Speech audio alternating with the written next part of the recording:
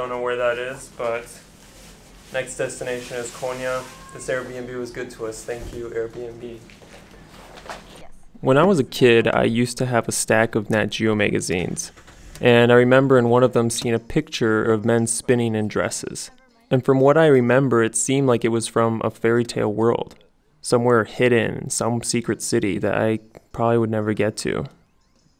But in this video, we go to that secret city. And it's kind of cool because I'm not just looking through a picture anymore.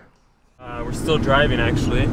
Going through these mountains on our way to... where? Konya? Konya. On our way to Konya. And yeah, we just want to say so far we've really enjoyed your country, your landscape, the people here, your food.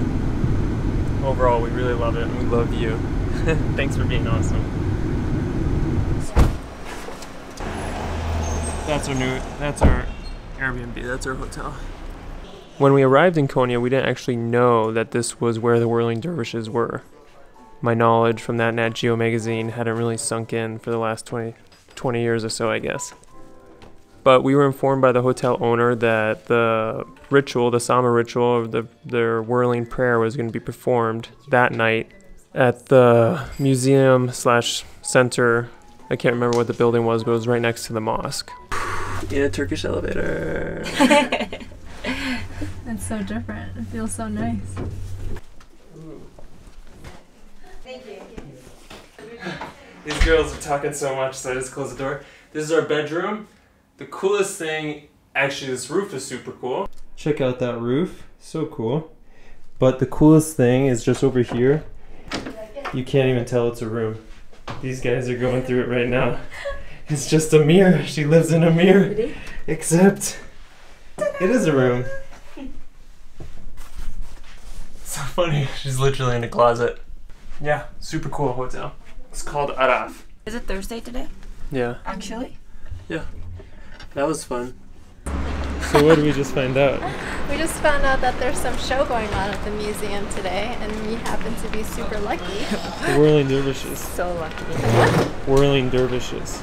Really Whirling famous. Dervishes. Yeah. Those dancing. Yeah, with dresses on. Yeah. So we walked through the square and we arrived just on time to see the performance. What a cool square, huh? It's so pretty. I feel like the color of whatever the buildings are made out of, and the sunset glow is just beautiful. Cool.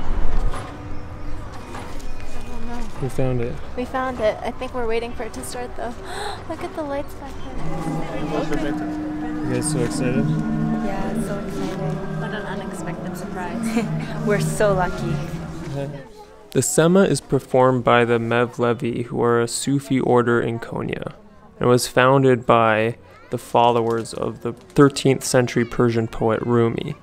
The Mevlevia are also known as the Whirling Dervishes, and they're famous for the practice of whirling as a form of prayer or remembrance of God. Alright, it's about to start. It's about to start.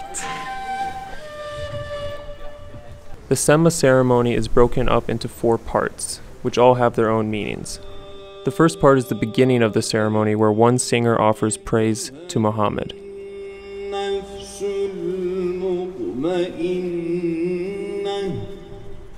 In the second part, the dervishes bow to each other and they proceed in a single file around the hall. After all the dervishes have done this, they kneel and remove their black cloaks. As far as I read, the white gown symbolizes the shrouds of their egos, their black cloaks symbolize their grave, and their tall brown hat symbolizes the tombstone of their ego.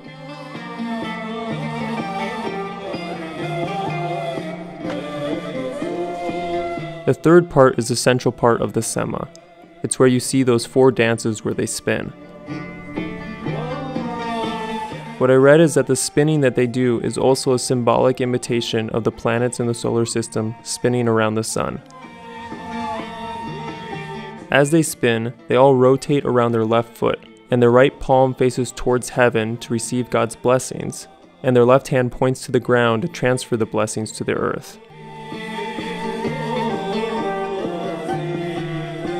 They start and stop whirling 4 times, and each time has a different meaning regarding their relationship to God.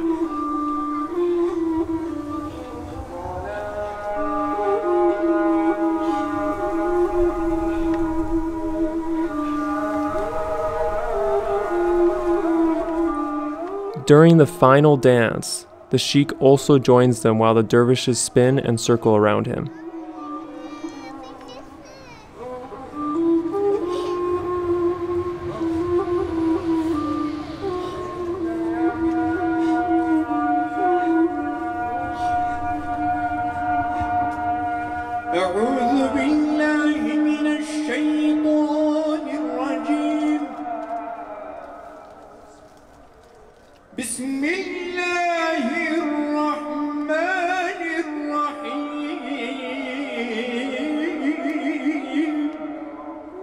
And lastly, it is concluded with a prayer.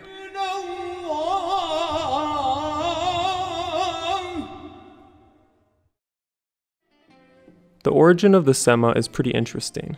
The story goes that Rumi was walking through the town marketplace when he heard a rhythmic hammering from the goldsmiths. And it's believed that he heard the apprentices, while they're beating the gold, actually praying to God as they hammered. He was so filled with happiness that he stretched out his arms and started spinning in a circle. And I guess that's how the practice of the Sema and the dervishes was born.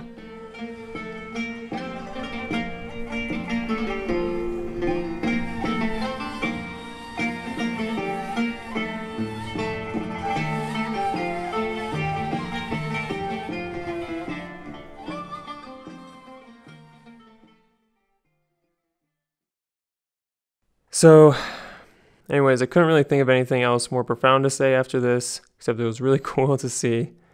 And I couldn't think of a way to tie this back to me as a kid looking at Nat Geo. So I'm just going to cut back to us and however we reacted in the moment after seeing these whirling dervishes. Supposedly you can see in Istanbul as well. Konya is the birthplace. Yep, this is where it all started in this city. In this province. So cool. So interesting. Humanity is so interesting. Humans. Religion is so interesting. Yeah.